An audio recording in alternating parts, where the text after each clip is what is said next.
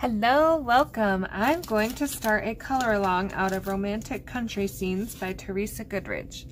So, I had a few picks out of this book that I thought would be fun to do because I only have that one colored page in here. But for today, I think I'm gonna go ahead and do the cafe page. So it is one that is colored on the back, so if you need color reference or to know what anything is, you have this great page here. I am going to do red like this just because I like the classic kind of look, but other than that, I'm not really going to follow it a whole lot. So the first thing I'm going to do, and like these, I was looking to see if these were wood, which I guess they are.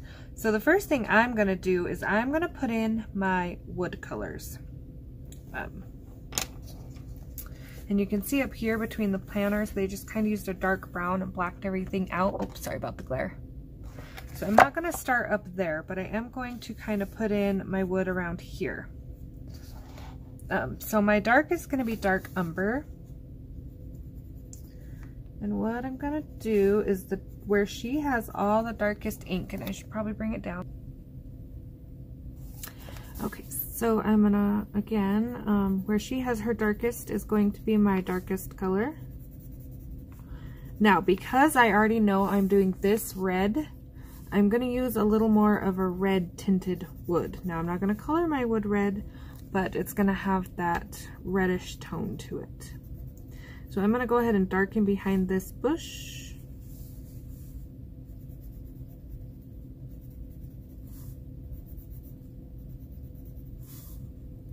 I'm just gonna get this kind of how I want it. Make sure I have everything colored I want colored.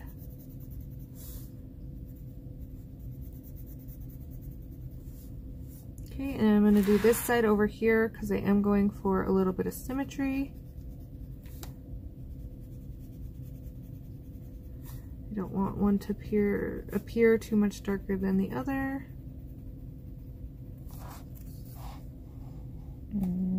See, this one has more brown on it, so I'm just going to bring some of these out a little. It's not a huge deal, but makes my eyes happier. Okay, then we're going to go chocolate. So dark umber and chocolate. And again, I'm going for bold. I want this wood to catch your eye. Okay. Excuse me. Burnt ochre.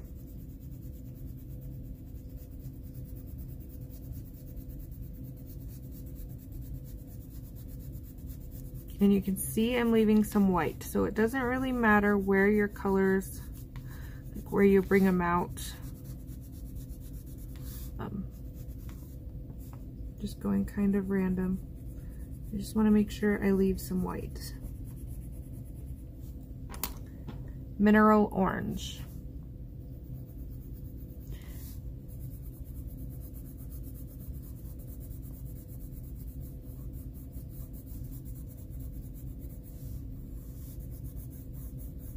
So this is some bright and vibrant wood here we have going on, especially compared to the colors they used on the back. But when I start getting my greens and reds in, it won't feel so bright.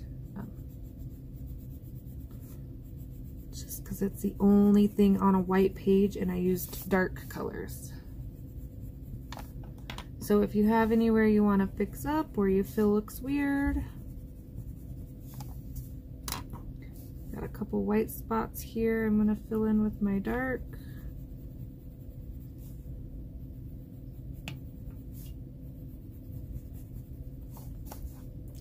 Same on this side.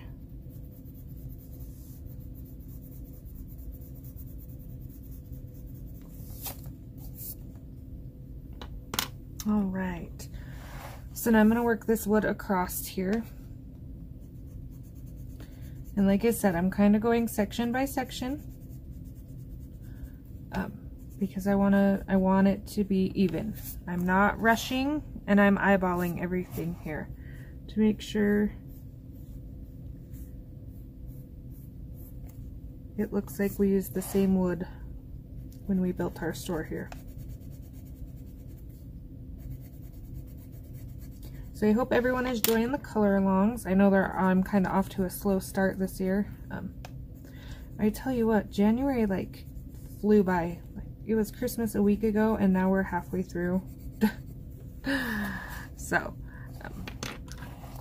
we'll be getting back on track. So if you have suggestions or requests, they are always appreciated. I know Teresa's usually do well, so I figured I'd do one out of romantic scenes for those that wanted to have a Valentine page in. It's Valentine-y, but it doesn't have to be if you're not into that kind of thing. So I know Valentine's can not always everybody's favorite holiday.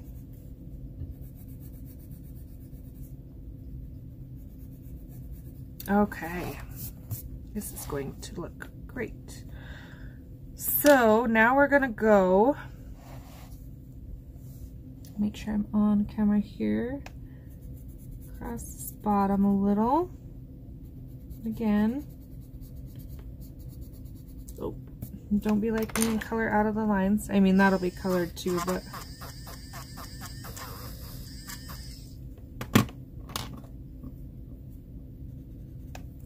okay, now notice our sections are a little smaller, so we're going to go very light on the chocolate. We still want it in there, right? Because we want to match this wood up here. We don't want it to look weird anywhere, or that our wood has suddenly changed colors. So we're just building in our layers a little lighter, a little thinner, I should say, not lighter. We want that dark feel, just a little thinner.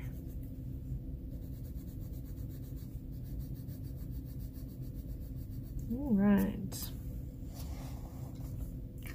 So sorry about all the wiggling there. I'm lefty. So now I'm peeking. These are glass.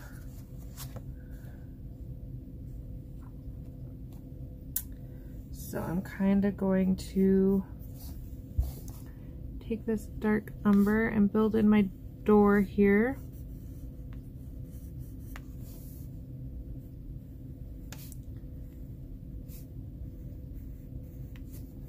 I don't know for sure. Again, sorry about the wiggling. I just needed to get that little section in there because I can't myself tell what I have going on. So again, this is glass. We can see the table carries through. So I'm going to sharpen this a little more, hopefully without breaking it here. I am going to try to run my dark color down this wall.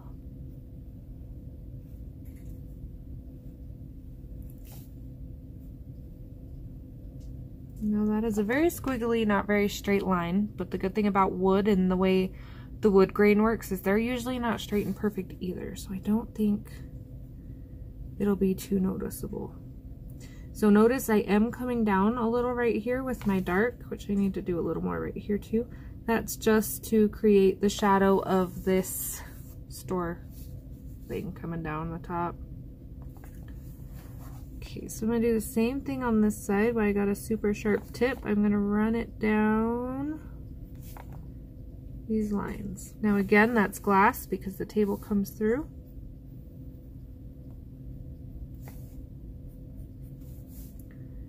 We're going to go with this one. Not pressing very hard. Don't want to break my tip on there either. Alright, and then we're going to do the cracks of these doors here. So, I don't know what they did. They did a wood door too. So, Sid. Same thinking there, anyway. If you ever come to Yellowstone National Park, I am located right next to Yellowstone National Park. And, like Thermopolis, Wyoming, which we have, the hot springs is what they're famous for in the Dinosaur Museum. And like Jackson Hole, which is where your you go skating and we have the arch made out of antlers everybody takes pictures of. You will see tons of these little stores made of wood. So that's kind of why it popped into my mind. Everything is log cabins and wood benches and part of the mountain aesthetic, I guess.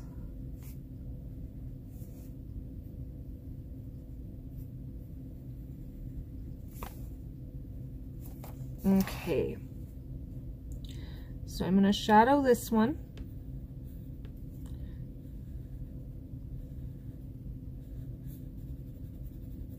Now the reason I put my dark over her swirlies is because that way you can't really see the lines. It just looks like wood. That's the look I'm going for there. I'm going to turn this light just a little. Maybe too much. Okay, sorry, it was like shining right in my eyes. Alright, so we're going to bring in the same color. So now our chocolate. Now again, these are very thin areas, so sharp points and thin layers. So notice I'm staying as close to my dark as I can, but it's not a huge deal because it will just add to the wood look, the color variation. So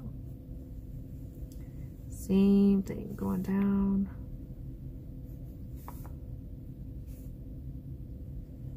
The middle here. I haven't shaded the actual door part. I am going to put a little more here because I want this to look like it's kind of sitting in on the door.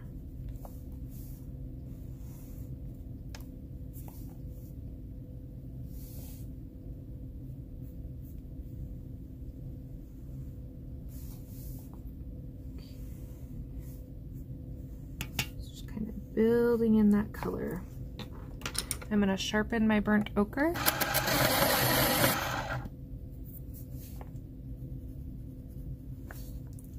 So again, I'm going to run it down. And you'll kind of start to see the effect I'm getting here. And if we need to go back in and darken anything, we can. Now I'm just kind of randomly pulling this orange out in certain places because that will create our highlights.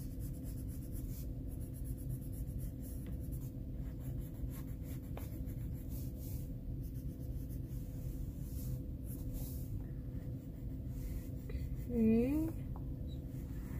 Again, just kind of pulling that orange out in some places. We just don't want it to look too like a pattern. I'm going to sharpen this a little. And we're going to put in our orange.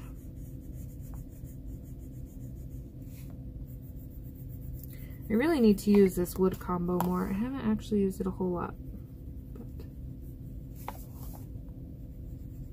Okay, so as you can tell, I'm just kind of going back, putting that dark back in where I think it should go.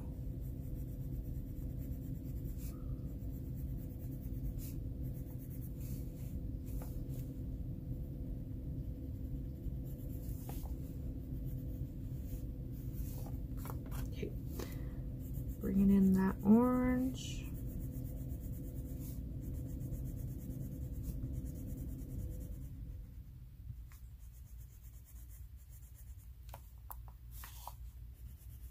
Checking the time on the video here. Okay, so you'll see that we're kind of getting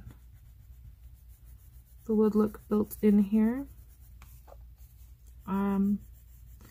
Personally, I'm gonna add some more chocolate right here. And I love how I love this chocolate pencil. It just goes over everything in layers so easy.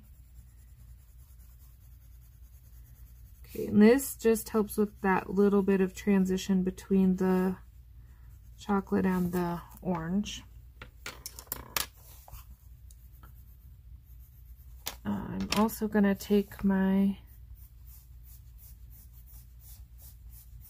dark umber and darken that right there a little bit.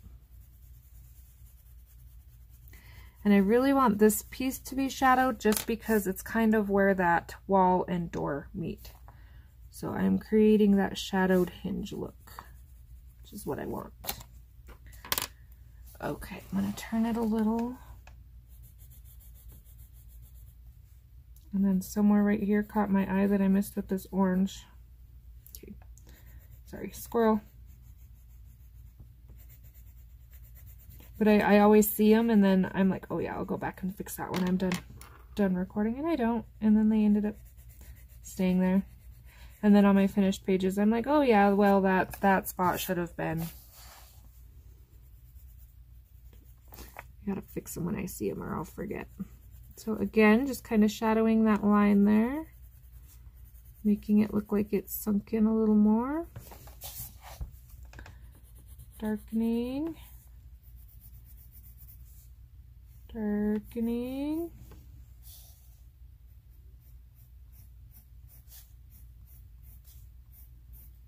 All right, I like it. I think it's looking good. I think I'm gonna go ahead and put a window in real quick while we're right here, just so I can do those off camera as well. So you can do windows in gray or blue, or you know, if you've got a pink store on the inside, you can do pink, whatever you fancy. I'm gonna do blue. But I'm gonna go very light. So this is non-photo blue.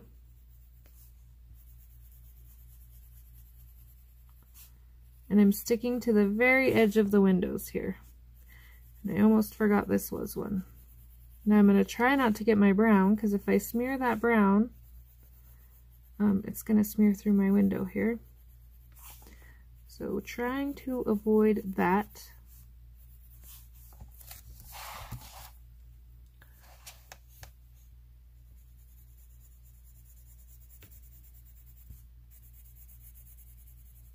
I'm going to come in and round out my corners a little. That is optional. You don't have to.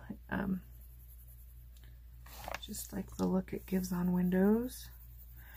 Again, very light layer.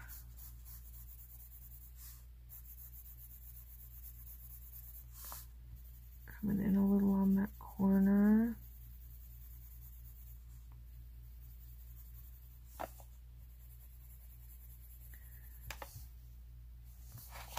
I'm going to bring this down just a little here. And this one out just a little further. I'm going to leave this one pretty thin just because it's a pretty thin window. And then this is a window as well. So sorry about all the wiggling here. Trying to get situated.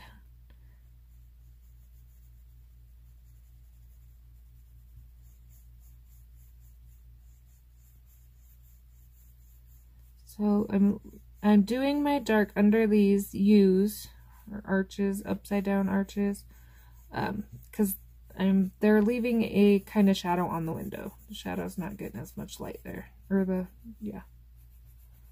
Must be my bedtime. My words aren't coming out anymore.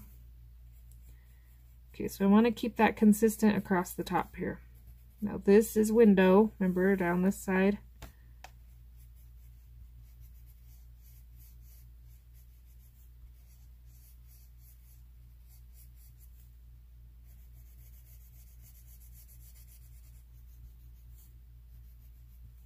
Okay, I guess I should put in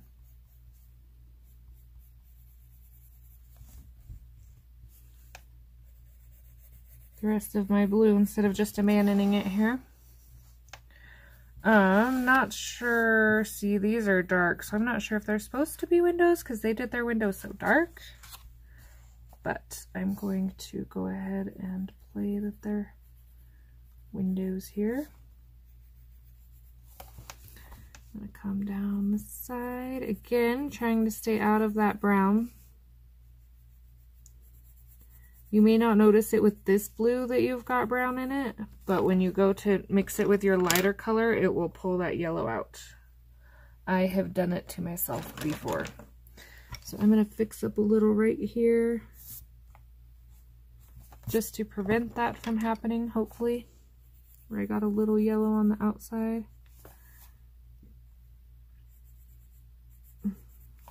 Alright.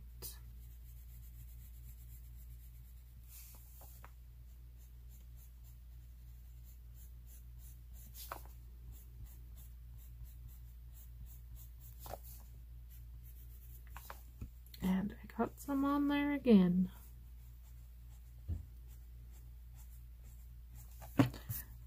Usually I use my automatic eraser, but I need to put a new battery in it and I keep forgetting. Every time. Okay, pulling out this a little bit. Okay, so there's the beginning of our windows anyway. Then I'm going to pull 1023. I'm not sure if it's sky blue or cloud blue light, or sky blue light, I mean, because mine is so small now. I've sharpened the name off.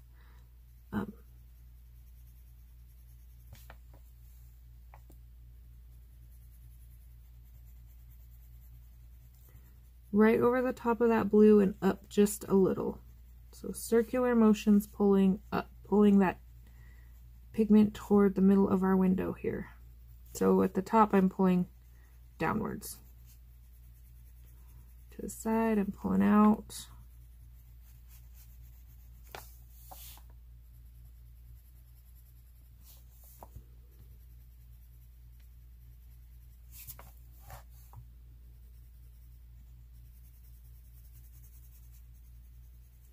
These littler ones are a little harder because I do want to leave that white in the middle if I can help it. So I'm just kind of blending them out a little as I can here. Oh, I forgot the whole window in the middle of my door. So that window will be the same process as all these others. If I don't get to it on camera.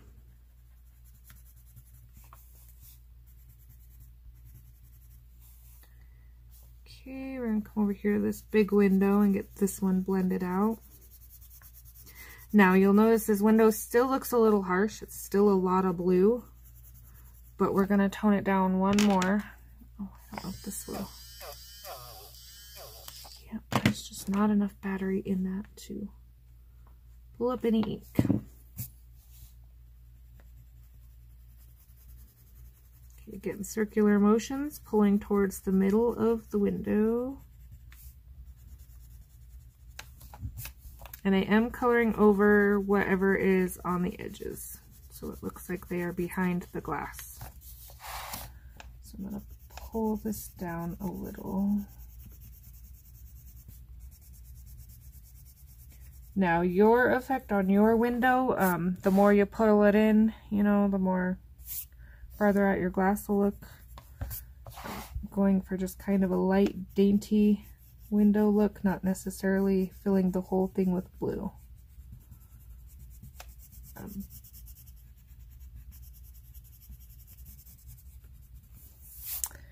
If we take a peek here, they did the same thing. You can see where they put blue dark on the edges, light toward the middle.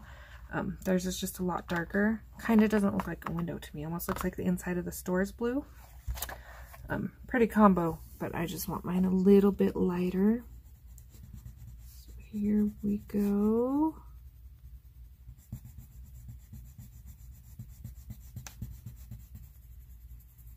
Not pressing hard. It kind of looks like it because I'm trying to hold on to this really tiny pencil here and not get wood color on it, but not pressing hard. This color does smear your ink in these books, just so you know.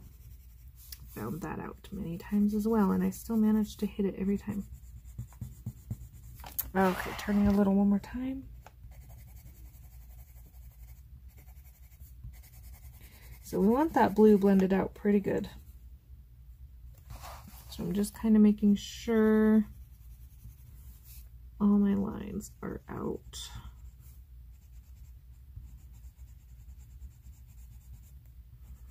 Don't want too distinct of a color change.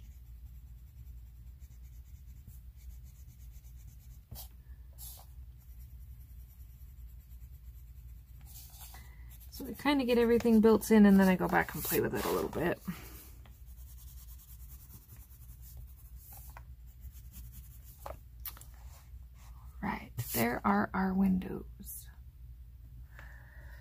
So then I'm going to pull a white. You could do a very light gray green light. You could do, you know, whatever. But I'm going to go ahead and do white. And on this big window, I'm not going to bring it all the way in. So you can also do this last after you color everything. This just lightens everything and brings it one step closer to blended together.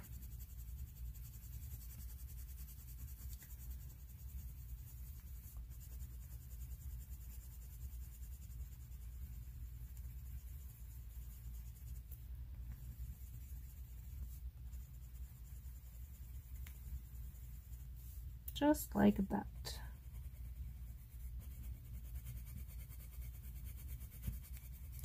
So you could also put your windows in before your wood if you want. I just kind of did my wood because I wasn't sure what was all wood. Working it out as I went.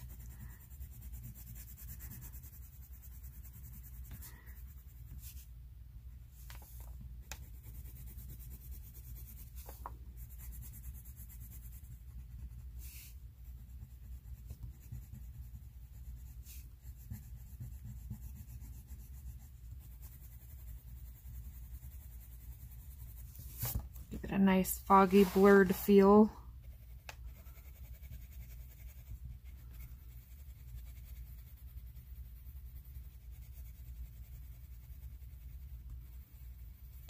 All right, so that is going to be that. I hope everyone is excited for this color along. I know I kind of didn't announce it. I just, I had a couple planned and some things happened and I had to switch it up a little bit, and this is where I landed. So